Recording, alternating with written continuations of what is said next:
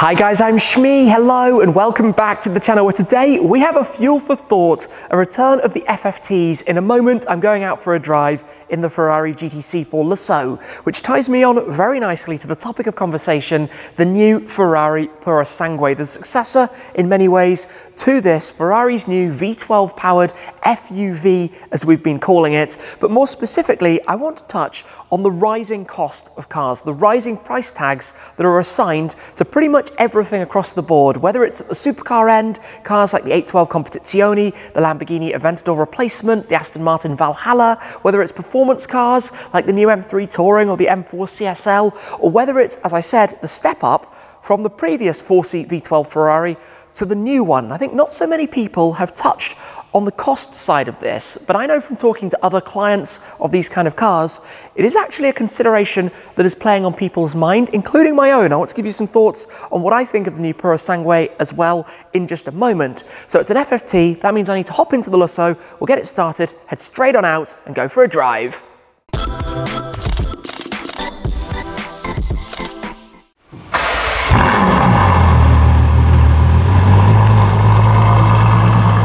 If you've been following my channel for a while, you might remember I started my Fuel for Thought videos back in 2016, shortly after I had bought the 675 LT Coupe, the 981 GT4, and very topically, my original Ferrari FF. The idea was, on days when there wasn't really too much going on, to share with you some more thoughts about the ownership experience of these kind of cars, the world of these kind of cars. And actually the very first video I made in this series was driving the FF, talking about some of the running costs behind, oh nice Alpha 4C going the other way, the running costs involved in cars like this. There have been plenty of videos along the way, but today I want to touch, as I said, on where the market is currently going and what's changed right the way from the very top, the hypercar level, all the way down, filtering through the entire different kind of price categories, performance levels of cars, to be totally honest. Now, you will possibly also know that this is not my first GTC4 Lusso V12. I have owned two GTC4 Lussos with the V12. They also make it with the turbocharged V8, and prior to those I had the FF. So the FF was 2015 to 2017. My first Lusso was early 2019 to late 2020. This Lusso I bought at the start of this year, so it's about, what are we, 8 or so months into ownership so far, always with the V12s, and I have been big fans of these cars. Now, I've talked a few times about how marmite they can be. Some people absolutely loathe the fact that Ferrari make a car like this, that Ferrari make this shooting brake style, 3-door, sporty driving, front mid-engined coupe style thing with back seats.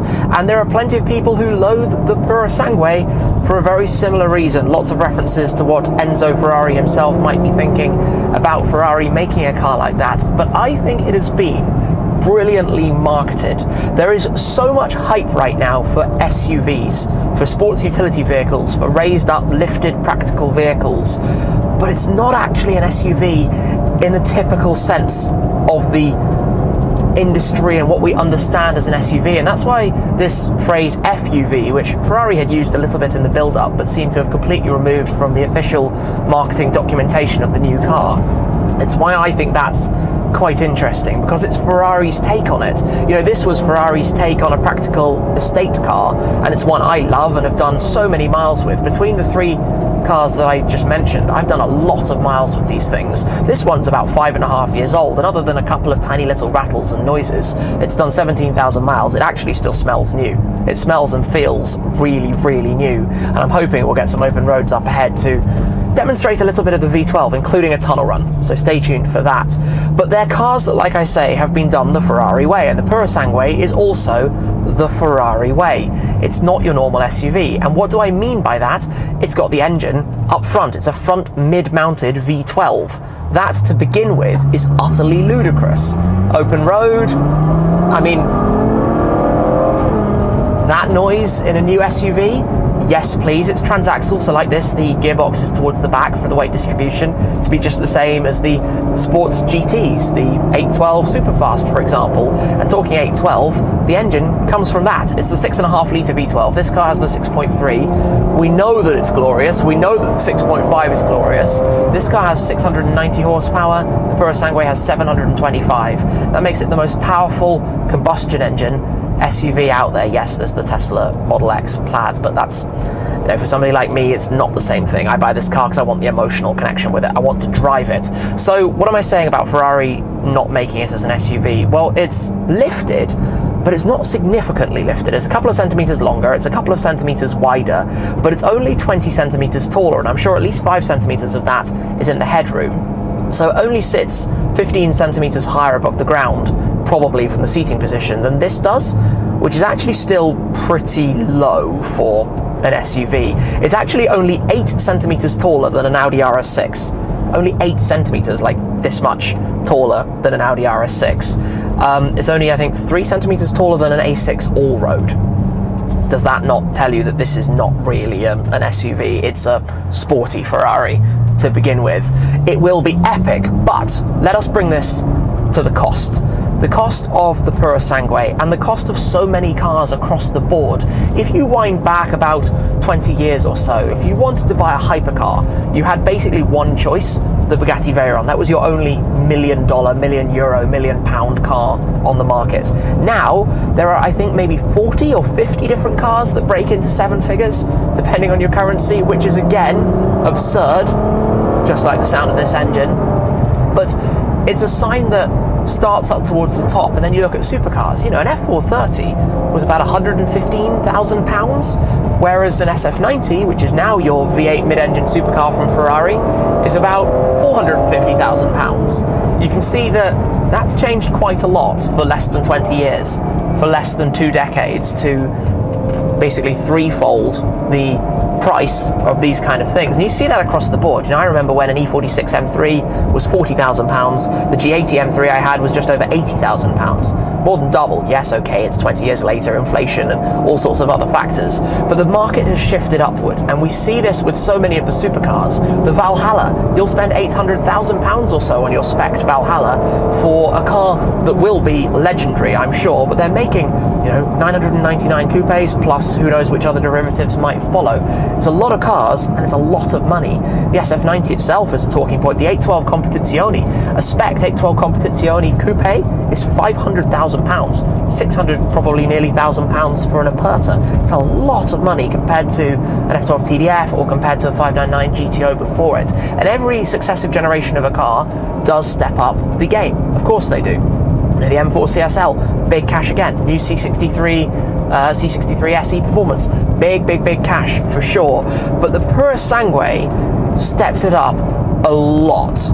Now, the GTC4 Lusso V12 in the UK was £230,000. The V8 was £200,000, almost on the nose. In Europe, the V12 was about €260,000. They haven't given us UK pricing yet. We can guess. Oh, nice. Is that a GT4? Sweet. 718 GT4. But in Europe, the Purosangue is going to have gone up 5 or 6 years after the V12 Lusso that was €260,000 to €390,000. Massive, right? 50% step up. Now, I expect it's going to be £350,000, £360,000 base price before you add your options. And let's talk options, because this is key as well. On the Purosangue, the glass roof that we have as standard in here is an option. That will certainly be another €25,000, something like that, 20,000, don't know exactly.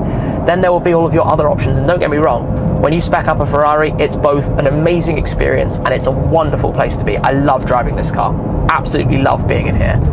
But you can easily spend 100,000 on your options, and if you go with tailor-made things and change the liveries and designs and stuff, you'll spend even more still. So the reality is, in euros, you'll be spending €600,000. You'll be spending £475,000 on a Purosangue. That's a lot of money for an SUV. That's a lot of money. And I've actually, like I said, been speaking to people, multiple people, who have said, hold up a second, you know, this is my practical family car, and that's like 4 times a new Range Rover. You know, this is big cash. So this is where it gets interesting in terms of demand.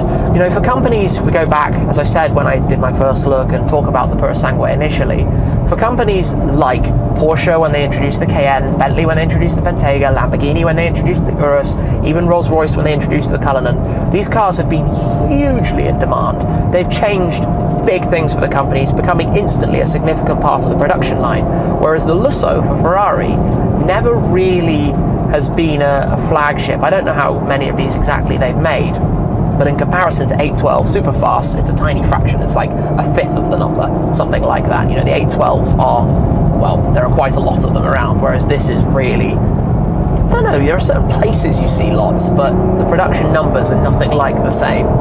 Even though driving down a lane like this, it's a really, really nice place to be. It is a lovely, lovely thing to drive. So this is again back to the marketing side of it, because I know that Ferrari have said that the new Purosangue is going to be really hard to get. It's a V12 initially. I think we can place bets that other engine derivatives like the V6 hybrid system will come down the line, maybe the turbo V8 before that. I don't know exactly what we're going to be seeing. But by making it super limited, it's created a level of demand which now means they can sell way more of them than they sold of this, even though fundamentally in my eyes it is the successor to this. It's just a slightly lifted version of one of these. You know, it doesn't have, like even the Urus, all of these sand modes and drift modes and whatever. It doesn't have any of that. It just has your normal Manatino and your normal suspension system settings, although it does have 3 instead of the normal 2. It does have soft, medium and hard as opposed to just bumpy road on or off. But they've done this in a way that has created a demand by so many people to get one of these, and it's a fabulous looking thing, honestly. Like, I'm super, super excited. I've seen plenty of the camo cars over the years when I've been around Maranello, when I've been in Italy, but even in other locations, just while those cars are out testing everywhere and obviously being refined and going through the motions to get them ready, and hearing all of the sound clips and bites that had a V12, even when people were thinking that Ferrari wouldn't do another V12 again, but kind of safe in the knowledge behind the scene that yeah, they will, and they'll do another one as well, in case you're wondering. Like the next A12, that's got a V12 for sure, so do not fear at this stage. Even the Daytona arriving, for example.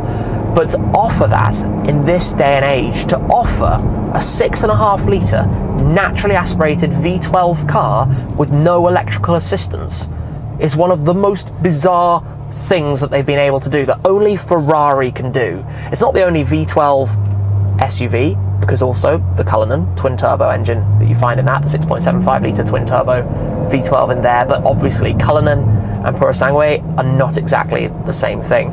Now, there's been a lot of talk about the name Purosangue, which in Italian means thoroughbred, and arguably this is not a thoroughbred traditional Ferrari in the organic sense of it, but the idea from Ferrari's standpoint is that they're trying to make it a car that drives like a Ferrari, and a lot of people don't realize what these are going to be like. You know, when I got my first FF, I couldn't believe how much it actually felt like a 458 Italia at the time. You know, that was the mid-engine V8 supercar at the time. The 458 was so sprightly in its throttle response, its steering feel, and the FF mimicked that. The Lusso softened things down quite significantly. The Lusso, both the suspension but also the drive and the things getting quieter, like climate control. I remember in the original press briefing there was so much emphasis on how much quieter the air conditioning is, and that, I think, summed up a lot of what the approach for the car was. Don't get me wrong, it's a brilliant car to drive, and since buying this car I've done 7,000 miles or so in it, most of which was in the first couple of months. So it's a car that I have spent a lot of time driving or having driving with me wherever we've been going. And even the other day I had 4 people in here going somewhere, and it's a really nice place to be. You've got those supported buckets in the back. The Purosangue is even better, even more headroom, even more space, still with the glass roof if you prefer it, or you can have a carbon fibre roof, but also with all of the infotainment and the funky like toggles and dials that pop up out of the dash and all of that stuff. So it's a really, I would say, winning package.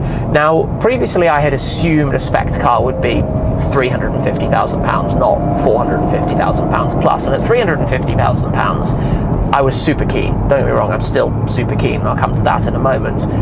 But when you think of the amount of money, it's probably going to be more than my SF90 Stradale, more than my 1,000 horsepower hybrid Ferrari super/hypercar for the practical car, for the support car, for the family car. And this brings us a little bit to driving with this engine in the current world. Obviously, for petrol heads, this is glorious. I mean, all throughout this video, you just have this whine in the background, you have this burble as we come towards a standstill, it screams, as we're going to get again in a couple of minutes when we get out to a faster paced dual carriageway. And there's so much about it that just has character, and crucially also has emotion, that has this sound. I mean, just listen to that, and that's only up to 4,000 RPM or so at the speed limit here. It's an engine that is perfect, right? It's absolutely perfect. But I do quite enjoy driving the SF90 all the time, I'm sorry to say it, because I enjoy driving the hybrid. I enjoy the silence and the ease of it, and the electric drive going back into London. Just a really pleasant experience. So I can imagine the V6 hybrid version of the Purosangue, give it even more power than the V12, that's going to be a cracking car. It's going to be an absolutely brilliant car. However, purists are always going to lean towards the V12, myself included. It would be my choice, because there's something about that tradition of a Ferrari with a massive V12 engine. You know, you go back to the 1960s Lusso, for example, and all of the other models that they've made throughout the years that follow this formula, that do this. I love it, absolutely love it. I'm going to go through a little tunnel. This is where I have to cheekily just drop the window a touch. First gear, just for fun.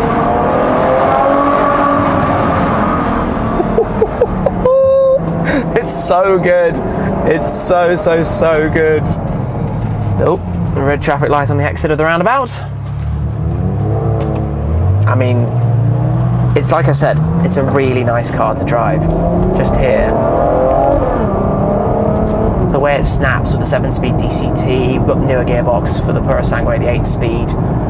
Obviously, that we're seeing across the board in all sorts of different Ferrari models recently. But this is a car, and the Purosangue will follow it, that isn't like anything else. Ferrari don't copy anyone else. They do their own car. You know, the Urus, just pause for a second.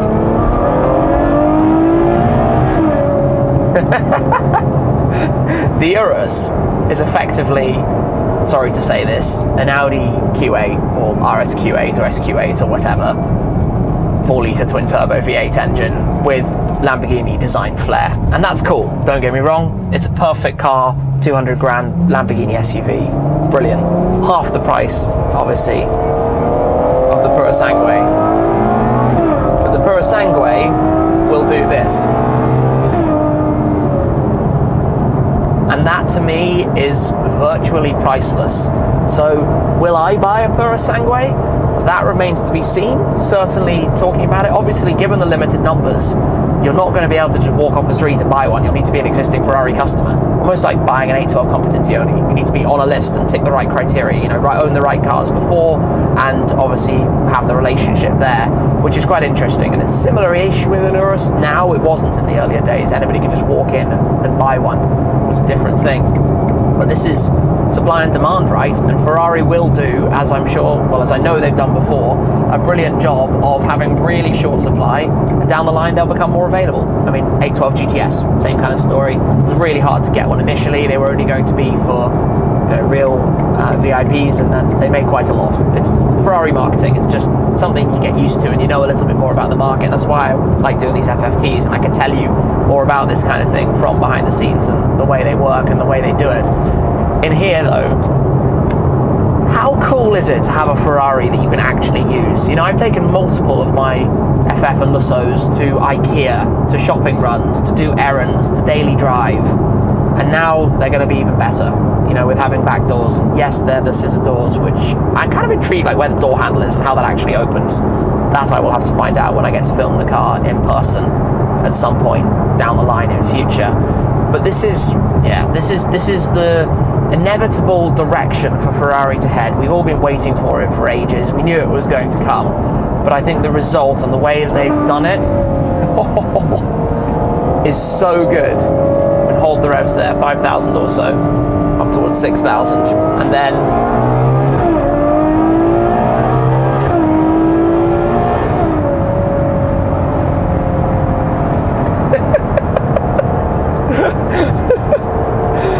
oh my goodness gracious me.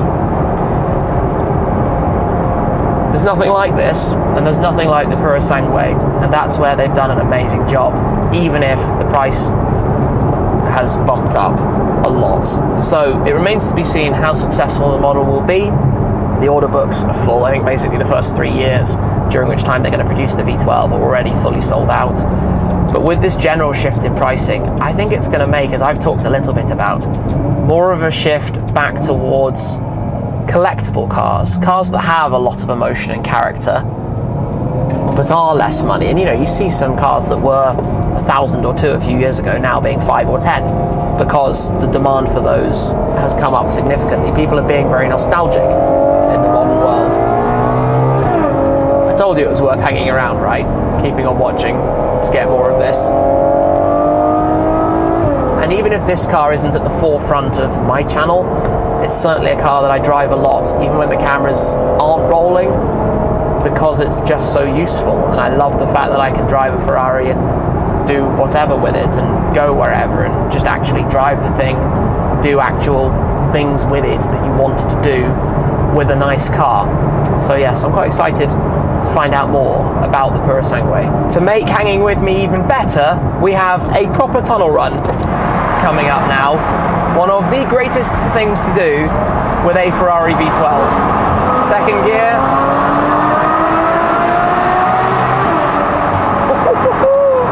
The snap on the red line.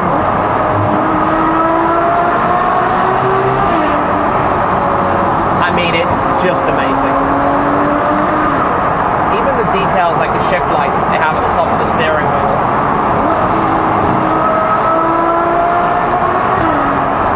I love that you get 70 miles an hour right there. It's perfect. Second gear to the top.